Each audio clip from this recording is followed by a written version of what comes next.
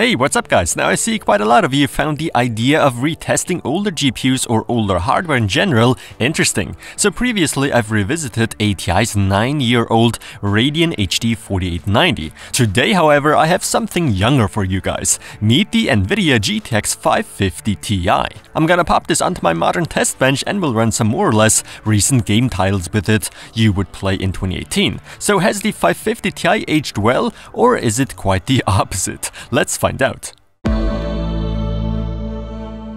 The specific graphics card I have here today is the GTX 550 Ti DC/ oh god no, simplified it's the Asus GeForce GTX 550 Ti DirectCU. It was released in March 2011, making this GPU almost 7 years old. Oh, how time flies by. For 2011's mid-range standards, it was a pretty good card actually, in terms of specs that is. Initially it was just a DX11 card, but NVIDIA apparently had some mercy with us and obviously possibilities to get DX12 working, making this a very interesting GPU indeed. Now this is my test system. First off, the installation of drivers in Windows 10, no problem at all. NVIDIA does still support the 7-year-old GPU. To get things started, Battlefield 1. I'm gonna set the resolution to 720p, no HDR or DX12, and the graphics preset, let's go for low. Now, as you can see, with roughly 47 frames per second, that's not too bad actually. Definitely playable. Just for fun, let's try out 1080p real quick. We're at 28 FPS on average now, which in my opinion is not playable anymore. Crysis 3 at 720p, low settings on the other hand is a really nice surprise. 78 FPS on average, that's fantastic, that's running really well, which is why I did try out 1080p as well. Although performance does take a hit, 43 FPS can still be considered playable, right?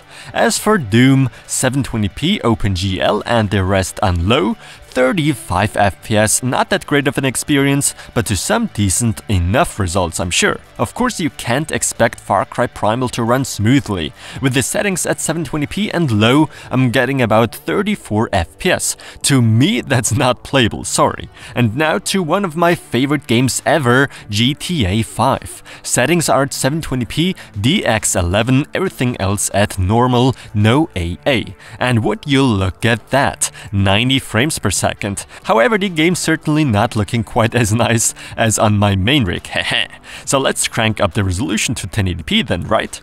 Now I'm down to the 60s or high 50s. Actually, it's 58 FPS on average, which is okay. So this is a game you for sure could still play with the 550 Ti.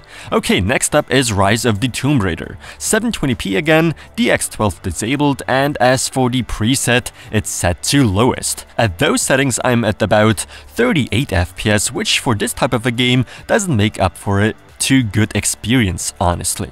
Something that can't be missed is Skyrim Special Edition. Again, 720p, AA turned off. Nah, let's go for low with FXAA.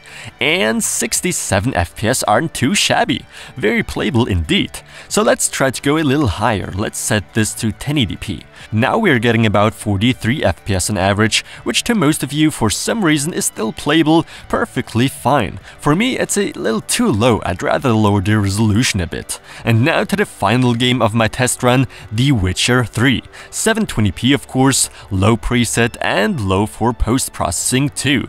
This game is running with 35 FPS on average, and just imagine the decrease if we get into some fights here. So at the end of the day, I honestly was surprised this almost 7-year-old GTX 550 Ti by NVIDIA can still somewhat handle those fairly modern game titles. Most of those you're in the 30s or 40s in terms of frame rate, and you mostly have to play at 720p and very low settings. Still, there surely are plenty of games this card can tackle just fine. GTA 5 surprisingly isn't too GPU hungry, which makes playing this specific game title possible even at 1080p. But it of course goes without saying, it's not a graphics card you should try to get in 2018 if you want cheap performance. There probably are better deals out there. Well, I hope you've enjoyed this experiment. Stay tuned for the next one with the ATI Radeon HD 5770. And as always, thanks for watching.